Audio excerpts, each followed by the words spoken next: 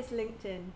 It's a professional networking site that you can use to find people you already know, connect with those that you don't yet know, and identify future networking opportunities.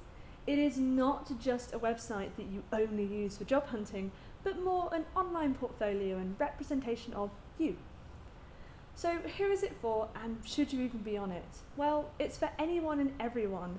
It isn't just for business people. You can use LinkedIn as much or as little as you want. Just make sure you have a good, up-to-date profile if you are going to use it.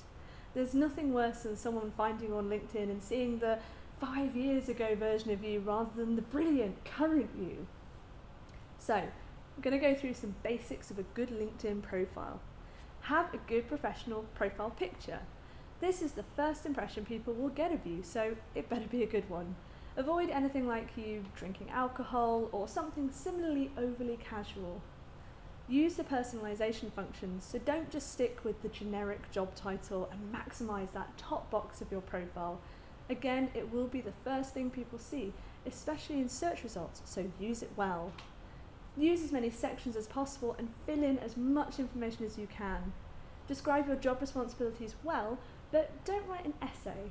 Use things like bullet points to make everything a bit more readable, and whatever you do, don't forget to fill in your summary section. Be varied and detailed with your experience. Include volunteering and your interests in charitable causes. This gives a well-rounded picture of you and shows that you're more than just your job. Check out other people's profiles for inspiration and guidance. Have a look at what your peers are doing, and also use other people's profiles for inspiration of where to go next in your career. Find people who are a bit ahead of you in their career and try to work out how they got there, what experience they have, and if they did any specific training. Don't forget to check your privacy settings to control what you display. You effectively have two profiles: what people see who are connected to you and what everyone else sees when they find you on Google. LinkedIn automatically switches everything to public, but you can alter this in your privacy settings so you can regain some degree of control about what you share with the wider world. Speaking of oversharing, don't forget to switch off your activity alert so your connections don't hear about every edit you make. Not only is it annoying, but it could also rumble you if you're looking for a new job but don't want your boss to know. Suddenly sprucing up your profile is a bit of a dead giveaway. Regularly update and refresh your profile. Anytime you do a new project or something changes in your work, document it. Not only does this keep your profile really up to date, but it also means that your profile is a really handy resource to come back to when you need to update your CV or just review how the past year has gone. Trust me, you'll be surprised at how much you got done when you look back. LinkedIn is good for reaching out and connecting with people that you know and want to get to know. However, there is a certain degree of etiquette for when you want to connect with someone, especially if you don't really know them that well, if at all.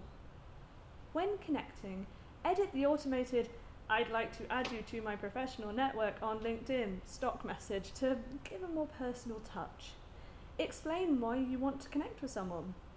You don't have to connect with everyone if you don't want to, and use shared connections to get an introduction to someone you don't know directly. Use conferences to connect with new people to build your network.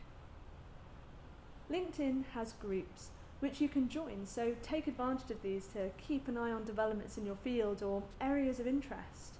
You can also start your own if you don't find one for your specialist area.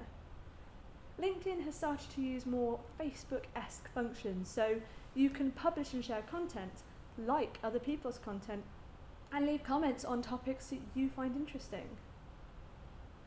Lots of institutions, companies, and other bodies are on LinkedIn, so you can always use it for your job hunting too. LinkedIn is great for research, as you can find out a lot about a company through its page, and also through finding people who work at that company and connecting with them to find out more information.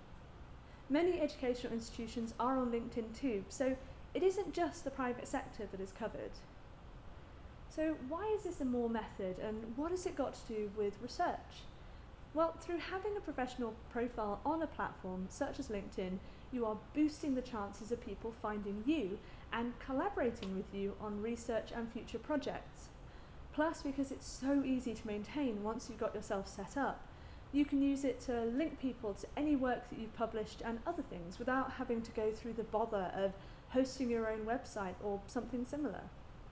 So explore LinkedIn, check out our guide, which we've linked to in the description, and see you next time.